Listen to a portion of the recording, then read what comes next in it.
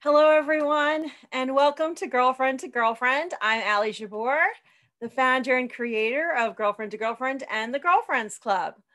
Thank you so much for joining us on the eve of Cinco de Mayo, where I will be joined by two powerhouses that are infamous in the New York area.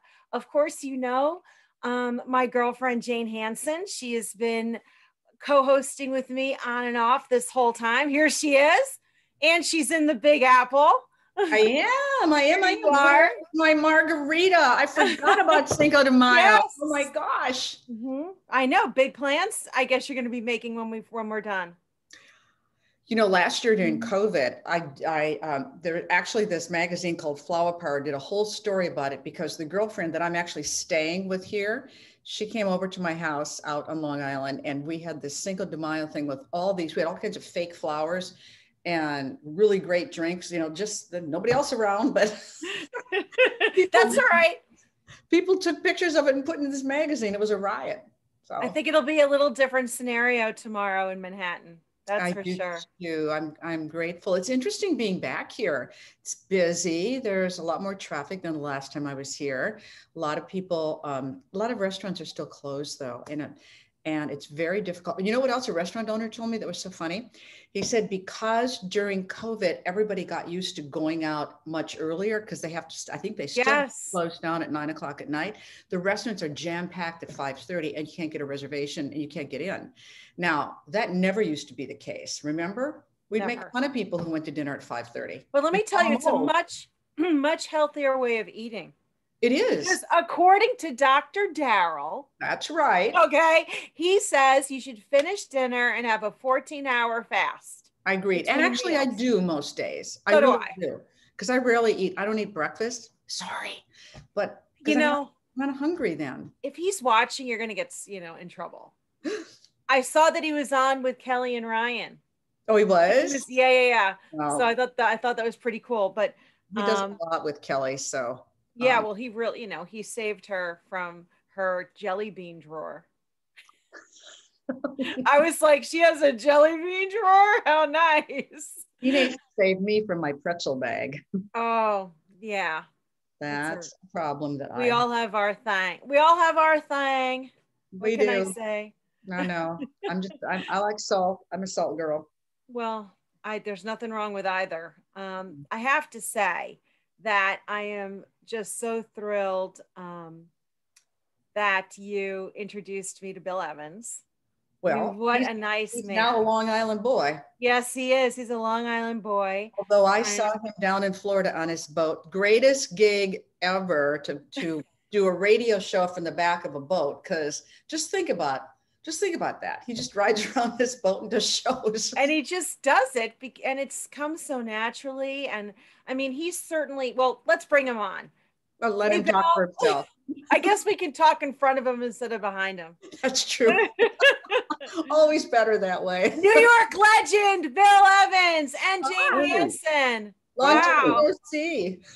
This is a real kick for me. Thanks a lot for having me. Yeah, you're girlfriending with us. This is fun. We're letting you into the club. You're an honorary one. I know. Until you misbehave. I'm very honored. Thank you very much. Well, I wanted to say just to the audience, for those that are not in the New York metro area, Bill Evans for 30 years was our chief meteorologist at WABC television here in New York.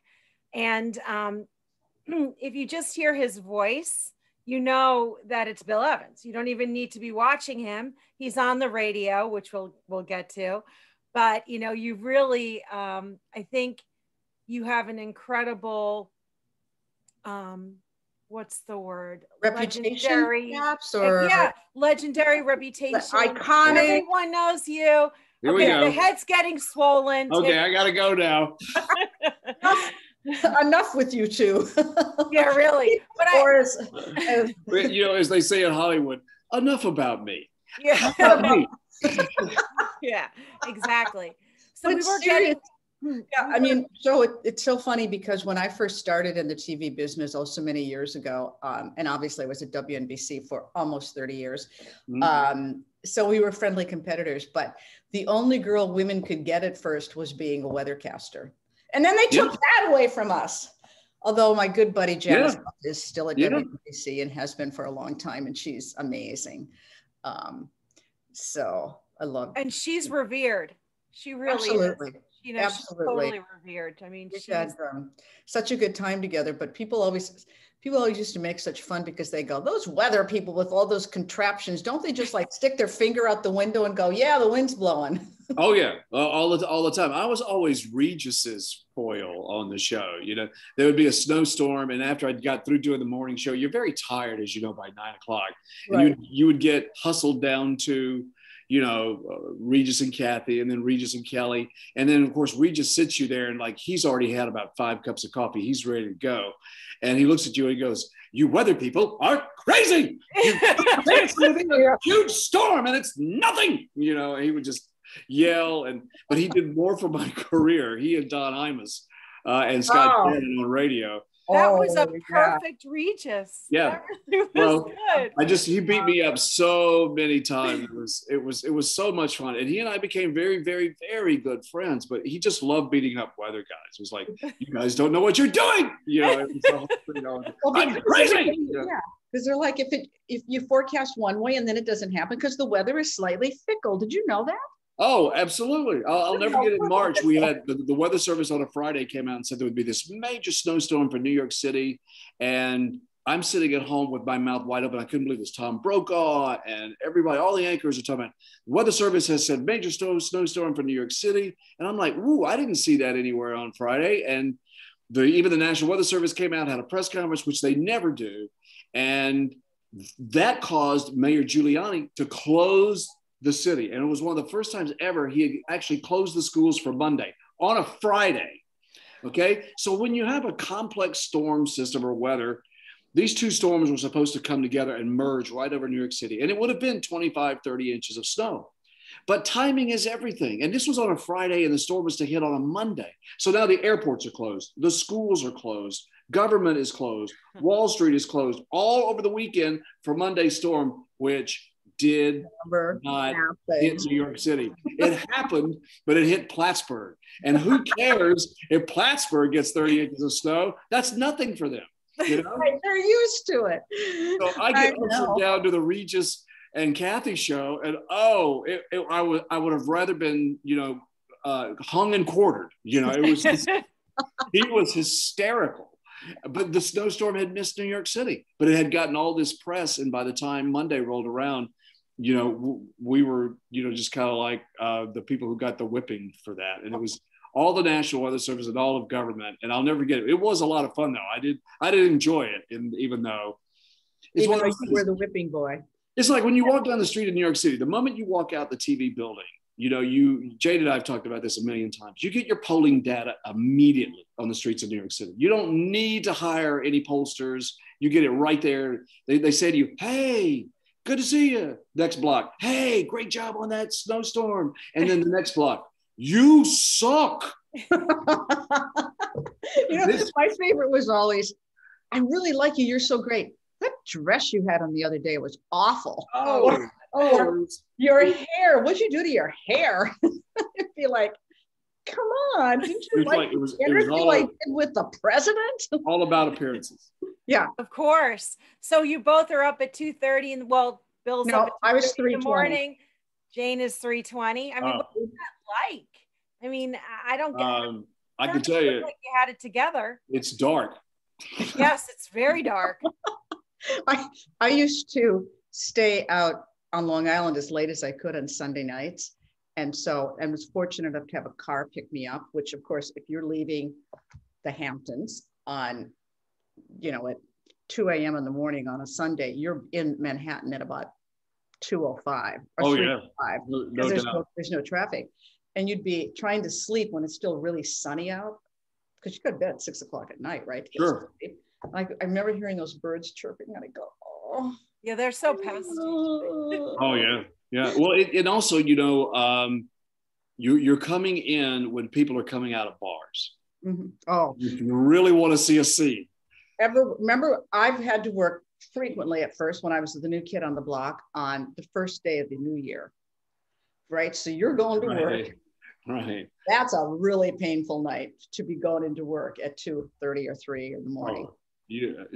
Oh, Thursday night date night, and you're coming into the city, and you're driving in your car, and you're coming in. I lived out in Connecticut at the time, and when you would drive in, it would take about an hour to get in. But once you hit the city, you're driving by all the bars, and people are lying out on the sidewalk, on the curbs. I was like, wow, what a way to start the day. The city never sleeps. It never sleeps. But you're so living on opposite ends of the clock from other human beings. I mean, I took a nap every afternoon. Did you? Oh yeah, absolutely.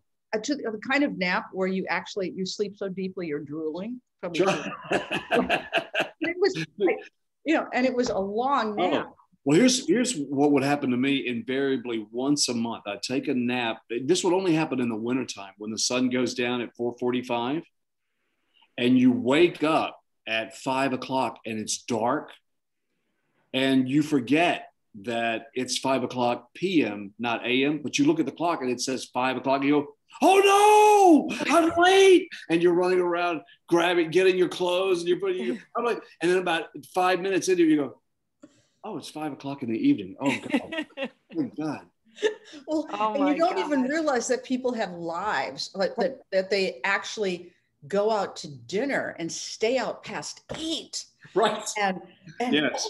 Whoa. And people will say, did you watch that show last night? And you'll go, no. What show? Did you catch Letterman, or did you catch, Kimmel, or did you catch Colbert, or did you catch, I mean, I didn't even know they had late night TV shows, actually. Right. Me either. You guys are a riot. Weekends. How about on the weekends when you try, like Friday night, you're trying to stay up late and your head's going deeper into the plate. Oh my God. Well, I had an instance like that happen at the Metropolitan Museum of Art. I was invited to, it was an art opening for Annibale Carracci. And it was a black tie event, and they sat me by Henry Kissinger. Oh. And if you've ever, really listened to Henry at length, it will put you to sleep. And so this is about 9 o'clock at night, and Henry Kissinger is going, so I want to tell you about the Koreans. And I was negotiating with the Russians, and so I was negotiating with China. And by this time, I'm like, I'm sorry, Mr. Kissinger. I'm so sorry. I'll be right back. I went to the bathroom, splash water, trying to wake up. And then he's right back in your face. He's like, well, as I was saying, I was working with Kissinger, and I was working with Nixon. My God, you're a good impersonator. The voice was like, I was like, oh, Mr. Kissinger, I love you, but I'm telling you, I'm on the wrong end of the spectrum to be listening to these stories. Yeah, I mean, I still am a bad sleeper, and I wake up almost every night at 3:19. Yeah, we're damaged. I mean, as you can tell, folks, by listening to this interview, we are damaged people. We're damaged goods by getting up at 2:30. Well, now that you're both, you both have left, your positions, NBC. We pivoted. We reinvented ourselves. And Jane, we know that you pivoted so well. And Bill, I mean, you pivoted a year ago? 2 years ago. It's coming up on 3. 2.5 years ago, my wife and I bought a radio station. And it has just been exciting and so much fun. I started in radio when I was 13, so it's nice to go back to my roots. And it has just been a blast. We had a blast with Jane on the boat doing a radio show for 2 years. That was such a riot. And Mary Savillo, we just had a great time. And so owning a radio station, you don't have to, you don't answer to anybody. If you want to help, you want to give away some advertising to an advertiser that's hurting, you can do it. You want to help a community and do PSAs, you can do it. You want to get blood drive, you can do it. You don't have to go through a litany of corporate people to get anything done. You can do so much good in the community. So we're doing a lot in Connecticut, Rhode Island, and on the Eastern and Long Island. And we're having a lot of fun at doing it at the same time. I bought the radio station with my wife, Sandra. There were 11 employees. We kept them all. We bought it in order to do that, to maintain the station and keep its vintage, nature, and it's a legendary radio station, and it's WLNG. It started in 1963 out there in Sag Harbor at the East End. And we wanted to keep everybody, we wanted to beat corporate radio from buying it and, turning it into automation and firing everybody. And so we kept it like it is. And now we've gone from 11 employees to 21 employees. And we are just doing so many good things and having a good time doing it. The thing is that most people in broadcasting probably started in radio. I know the first television job I ever had a radio station. Yeah. And I would love, there's something about radio, and I think it's because we don't have this little camera and stuff, you feel a little more open, you feel like you can be more candid, you can have more fun, sometimes probably not like you should have. But I love radio because it's such an early form of broadcasting. It was the way we really first started doing this great, big, wonderful thing we have now. Well, really what I wanted to do when we started doing, I started doing morning television. I started television when I was 17. I started radio when I was 13. But when I started in television and when I was doing morning television, I'd always done evenings till I came to New York. And when I was doing mornings, I convinced because Jane and her partner were shellacking us over at Channel 7 in the ratings at that time. We wanted to do something different. So I convinced them to let me go do the weather on location around the world. And that changed for us and helped. But in that, I've thought of, why don't we just do morning radio on a television news show where we go out, we interview people, we do the weather, we have dogs, we go to zoos, we go to the Arctic Circle, we go to the West Indies, we go, South Florida, we go everywhere we can, take a camera and have fun and do the weather at the same time, entertain and give people weather. And so I did that on location for 15 years. And it was that premise of taking a radio show and putting it, the entertainment part of it on television. Well, I love being live on location. There's such adrenaline for me in doing that. And I've always loved it because it's so real. And also nobody's in your ear telling you what to say and if they are, you just pull the earpiece out, right? So sorry, I got mixed minus or whatever. Can't hear you. No. I'm totally unaware that you had earpieces in the whole time. Yeah. We have a director and a producer talking to you, right. And that's how you hear the other anchors too. Yeah, that's how you talk back to them. But so the mic that you're wearing it's for us to hear, right, as viewers? Right. Yeah. You have a person in your ear. So the director of the show is like my best friend. So instead of giving me like regular cues, like, you got a minute, you got 30, you got 15, right. All of a sudden I would hear in my ear, shut up.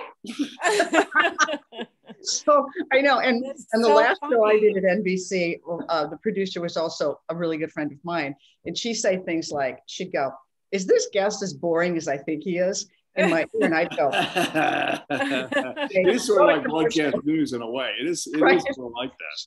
Really, how painful is that if you have like the most boring guests? Like, how are you bringing like the story together? Like, what are you doing? Every interview can't be golden. Sometimes you do an interview and they're kind of boring, and the director hits the button and goes in your ear. Henry Kissinger. So you throw it to a commercial, and everybody else in the studio is going, "What just happened? What's going on?" Your out is like, "Back to you, Chuck." You always have an out. I have a question for both of you. So, who is the most interesting person that you've ever interviewed now or met? So and then I'm going to ask like musician. So most ask him about musicians, because his whole show is about music. So well, when you were on the news though, weren't you? Jane's interviewed a lot of really cool people. I have, but what I always like to say, that the most interesting person is the last one I interviewed, because after they pile on, they just seem to all come together. I will tell you that probably the most poignant and compelling one I ever did was Desmond Tutu, the South African apartheid leader. or anti-apartheid leader. And so I'm sitting doing an interview with him down by St. Luke's Church in Lower Manhattan. And and you know, news people always want to make it fast. Like, gotta go. And they're going, wait, we need to stop you for a minute. I'm like, no, man, come on, just let me finish. I'm almost done. They go, no, really, you want us to stop? We're going, ah. Well, they informed him that he just won the Nobel Peace Prize. So I'm going, I guess that was probably an okay to stop. And now I'm interviewing him. Tears are coming down his face. I start to cry, blah, blah, blah, blah, blah. And I mean, it was just an interview that NBC sent all over the world because I was there at the moment he learned that he'd gotten this unbelievable distinction. So it was really amazing. So I think that's something that I'll never forget, because that in that moment in time, there was history being made right in front of my eyes. I mean, that happened, just that sort of thing happened a lot, but this was just particularly wonderful. So special. Yeah. Well, that's a big moment. You know, I didn't have any big moments because most of all of our stuff had to be planned ahead of time. And just to get somebody to show up sometimes at 4 a.m., you know, was just a feat within itself. But most everybody would show up by 6 o'clock. And so I did things like I skated with Christy Yamaguchi, and I played basketball with Patrick Ewing. I played golf with Tiger. You know, things like that, which were a lot of fun. We had a lot of musicians on. One of the funniest mornings we had was when we had Wang Chung on. And so they were singing, you know, everybody Wang Chung tonight. And it was the morning, and they changed the lyrics to everybody Wang Chung this morning. And then they kept singing, but not this early, you know, it was so early in the morning. And most everybody who got up and came on the show at that hour of the day, you know, they were, it was early, so they had to come with their game, and it was a lot of fun. I mean, we've had, you know, we played basketball with the then Governor George Pataki in his driveway, you know, and we tried to make it fun stuff like that wherever we went. We did the weather down in Jamaica a couple of times with the president of Jamaica, at Haiti. We were down in South Florida. We'd take a week and go down to South Florida, and we would round up Ricky Martin and do music and shows like that. And so sounds like such a great gig. Yeah, I think the most fun one I ever did, and I told Jane this, was the places we went to, because you can do a morning show live in New York City every day. There's just plenty to do. We had Tito Puentes, we had so many of musicians from New York City, but I got to do the weather from the torch on the Statue of Liberty, and that was a real kick to be able to do that, because so I climbed up there when they were, that's when it was being redone. Yes. Yeah. I climbed up there with, remember all those Italian craftsmen they bought in? Sure. Speaking I'm trying to interview them, you know, and you're toppling, ready to topple over. And I'm like, so what's it like to be up here? And they go, all right, this can be a great interview. Jane, there's a question that just came in for you about the NBC holiday song. Oh. So the question is, jingle bell rock. So, how far in advance did you guys start to prepare? Is the question. For that day. And there was always, and again, here's where the weatherman came in big time, because they spent so much money to set up all this gear on the ice skating rink. And then we'd all stand in these ranks, right?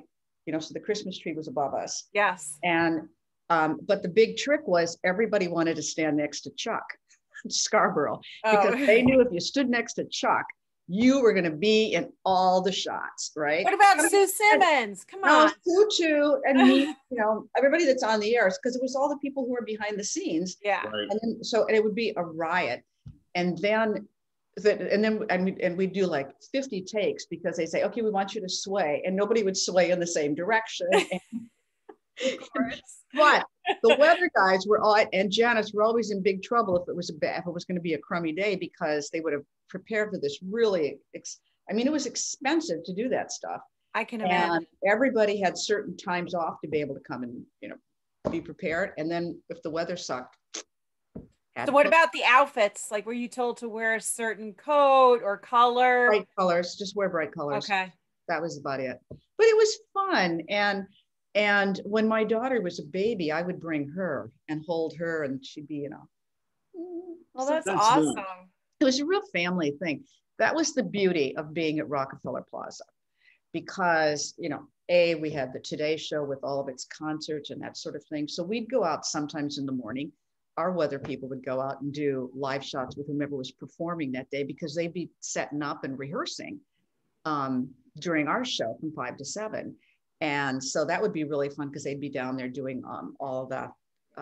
You know, we just could, I mean, you could go down to that plaza and you could talk to anybody anytime, because there'd be all kinds of people down there. So that was fun. And it's just such an iconic part of New York City that actually working there was a kick. Except the last week before Christmas, when you became Scrooge because of that tree.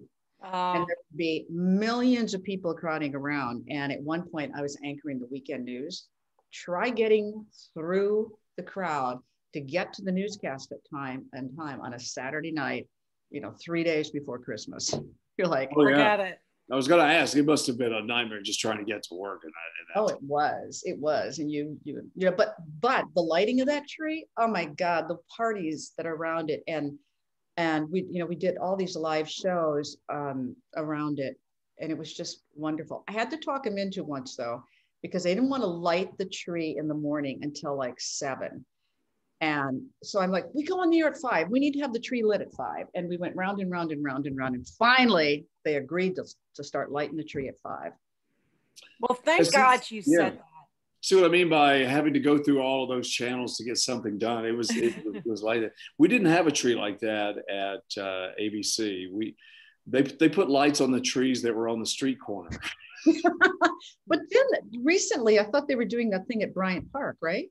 Yeah, we were doing the thing right there at Lincoln Center. And Lincoln Center, that's and that little park there is Dante Park, and they would light the tree there. Yeah. I mean, it's nothing like New York City. No matter where you are, the city. And by the way, during the COVID, people were making a big deal saying, oh, that Christmas tree, you know, they must have gotten a really crappy one because it's COVID, because they had to fill it all in. They fill it in every year. Right. Right. Who knew? I was when that whole thing went up, I'm like, I can't believe we can't get a good tree. No, seriously, they fill in every. Yeah. I went up flying with them once to pick out the tree, which was really fun, because they're very bougie. And then we went around and went looking for the, you know, which one to pick. So that was pretty cool. Well, I hate to say it, but we're out of time. No way, because we haven't talked about the show. Wait, just one quick thing. So the show that I was on is Lunch on the. It's called like Lunch on the Deck, right? It's on the Lunch on the Deck. Yeah. Okay, and he just got picked up by Sirius, so now he's going to be on Sirius Radio too. Yes, you are. It's all about. What channel on Sirius? It's channel 106, the volume channel. It's the same channel that Mark Goodman is on from. Remember Mark Goodman from MTV? He's been on that channel for about 17 years, and so our show runs Sundays at noon. And it runs during the week or weekend, but it's on Sirius XM 106, the volume channel. The show's called Lunch on the Deck. And last week's guest was Peter Herman from Younger. Yeah, he was on Blue Bloods. He's married to Mariska Hargitay. I love her. Yep. This week we had so much fun. We've got Howard Dean, who's going to be on the show. He ran for president. He was the governor of Vermont for about 12 years. And we also have a musician named Joe D'Elia. And Joe has done the music for 2 movies coming up. One of them is the Ethan Hawke movie, and the other is a movie for Willem Dafoe. He's an old rock and roller from the East End, and we'll have him on the show too. And he'll be playing new music from the Ethan Hawke movie and also from the new Willem Dafoe movie. They come out in July, as a matter of fact. And you're having concerts too. One more thing, because you're doing concerts in the summer, right? In Sag Harbor? Yes. We are. Thursday nights in August, we've got concerts. We'll have a lot of big artists are going to play on our stage, and that will be a lot of fun. We have a deck out behind WLNG. We're going to have concerts on Fridays from 4 to 6 at our deck in the Cove. So when you come out east this summer, you know, be sure and come by and see us. It will be a blast. Well, Allie and I are going to come together, and we're just going to come and work for you. Yeah, we're just going to be on the deck. Yeah, we're gonna do lunch and dinner on the deck. Check out the pictures. You go to WLNG.com and you can see the pictures of our deck. It's the most beautiful radio station location in the world. I love it. Well, it was really fun being on your show down in Lantana in Florida. Oh yeah, we're going to do that again. I would love it. And we'll see you in SAG this summer. Yeah, for sure. But you have to come back. Yeah. This is a real come honor. back for Thank a you visit. very, very much. This is a real kick. Thank you so much. Well, girlfriend time is important, you know. Yes. Girlfriending. Tell your wife, Sandra, it's all good. She can come on next time too. Yeah, bring her on. Thank you. All right. Bill Evans. Kisses and hugs. Bye, you guys. Thank you. Thank you very much. Thanks for having me. Thanks, everyone. Bye-bye.